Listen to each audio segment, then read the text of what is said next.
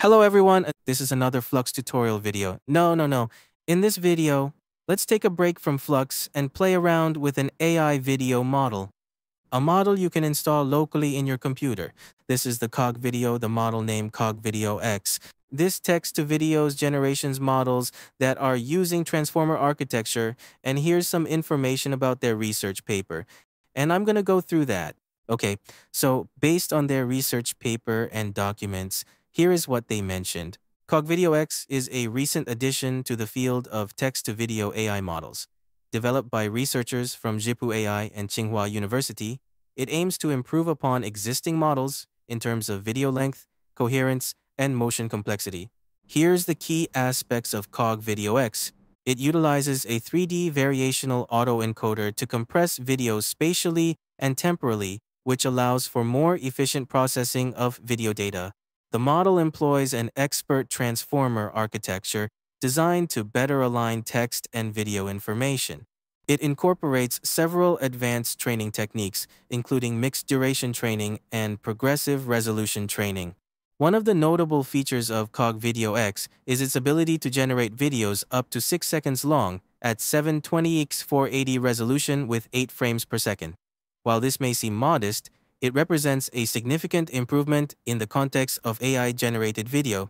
It's worth noting that the researchers have made part of the model publicly available, which could potentially accelerate further developments in this field. Next, we'll examine some examples of videos generated by CogVideoX. These will give us a clearer picture of the model's capabilities and limitations. As we review these examples, I encourage you to think critically about both the potential applications and the challenges this technology might present. Let's take a balanced look at what CogVideoX can do. Your computer's hardware requirements may prevent you from running it locally. You can try their Hugging Face Space demo. The description below provides the link. For the ComfyUI local install of CogVideoX, here are some requirements and details about their custom node. It requires Diffuser's 0.3 versions, which use the same T5 clip models as SD3. Flux, which uses FP8 or FP16, is also compatible. To save memory, we're going to use FP8. For this AI video generator, VAE decoding appears to load a little high.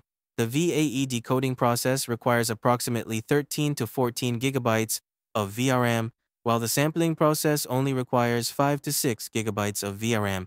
Therefore, the sampling process won't require a significant amount of VRAM, but the VAE decode will require significant processing power. It's important to keep this in mind when processing and compiling videos on local machines. Here are some details and demonstrations of what these AI models are capable of running on local machines. So, go to ComfyUI. Firstly, the ComfyUI Manager does not allow us to directly install this custom node. We've got to be aware of that. We can't do that. Instead, we have to go to the command prompt window and manually install it using git clone, then go back to the main folder. We've got to install Diffuser 0.3 from requirements.txt file. Once we see a successful installation of Diffuser's 0.3, we can go back to our ComfyUI, restart our system, and start playing around with it. Upon initiating the new ComfyUI instance, you will observe the successful installation of the ComfyUI CogVideoX wrapper. Then we're ready to go and play around with it. So let's go to the ComfyUI interface. I load the example workflow from their GitHub project. The first time you activate this straightforward text-to-video workflow, it will automatically download the video models. Another custom sampler, the CogVideo sampler, exclusively runs this AI video model. With Flux, we use the dual clip, but now we're using the load clip. Only one clip model is adequate enough, and we're using the T5XXL FP8 version. Then, we can experiment with it, and in the meantime, I can record without experiencing any lag issues. Once that's done, we can proceed with the cue prompt. As you can see, there's an error message. The default settings of this workflow present some issues. By default, the tile overlap is 2 for the value. We must set it to 8. Then we're ready to start running for the first time. Sometimes in the GitHub project, there are download problems with the code. So rather than using the code, I stop that and manually download, just using Google Chrome to download each file manually. That way I can see the progress of how the file download is going. After that, we're going to start again, running the Comfy UI and load this workflow one more time. So here's the compilation of the running sampling steps. Right now, it's not very slow and it doesn't consume a lot of RAM. Honestly, in my system, I'm using a 4090 NVIDIA GPU, but it doesn't use that much memory. So here is the first example. The panda playing guitar looks smooth for cartoon animations and things like that. We can use something for cartoon video clips. Let's try to modify the text prompt a little bit, and we'll keep track of the GPU performance.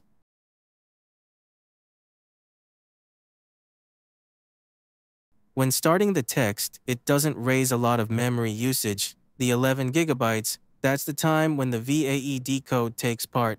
So the peak memory time for this in my system is going to be the VAE decode using 12 gigabytes VRAM, and that's all it consumes.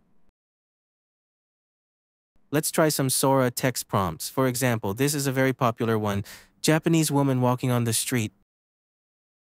And let's see if we can get something like that.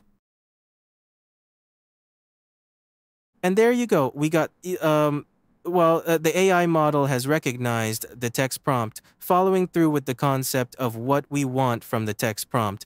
However, it is evident that the quality cannot be directly compared to that of Sora. Let's try this video clip featuring a giant mammal and see how it performs.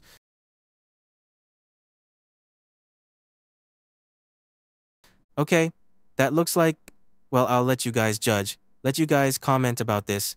I don't have any comments on those mammals. Let's try longer video lengths and see how that goes.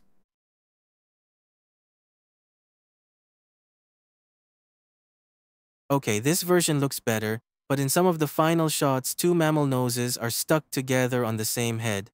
That's kind of awkward. Well, we just can't compare the quality of these locally installed AI video models. Okay, let's try this. Another famous one, the red hat astronaut guy from Sora. And there you go, we got, wow. At the time I'm recording, these are my reactions. And I'll leave it up to you all to comment. I have no comment at all about this, publicly speaking. Let's try another clip. This is another close-up sea view clip.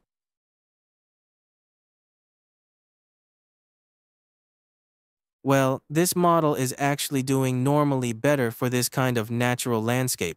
The cartoon, in my opinion, is suitable for use in short videos, as they claim that the maximum duration is 6 seconds. Let's try this California gold rush scene.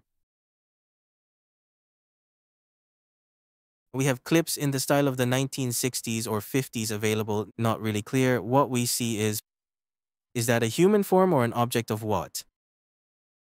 And let's try this off-road SUV. Off-road, it looks like a Land Rover from Sora.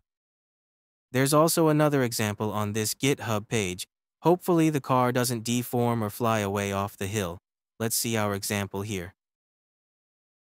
So, our example is here. Well, luckily that drift out of the corner doesn't fly off the hill, and it's able to keep on the road. Okay, so let's try another one, the drone view. And this one does a little bit better for landscape, sea view, far shot drone view. This AI video model can perform tasks without causing excessive lag for this kind of video. And this is another workflow example from their GitHub project, which is using video to video and is able to change an object in a generate video result.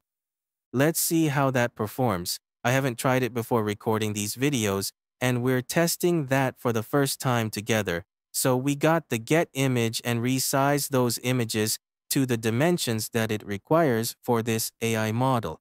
It has transformed those input settings from the samplers to input values and passed those width and height and number of frames, passed it to the sampler as the input value, and we got the load clips for text prompt. And there's some math for calculating that presentation, so here's my load video. This is one of the stock video examples that we're going to test. And let's make a very simple text prompt, a monkey dancing. Then hopefully, the AI will understand that and make that character into a monkey dancing. Yeah. So the math formula in here is kind of wrong for different frames. So rather than using that demo presentation, I'm going to switch to only output my generated videos.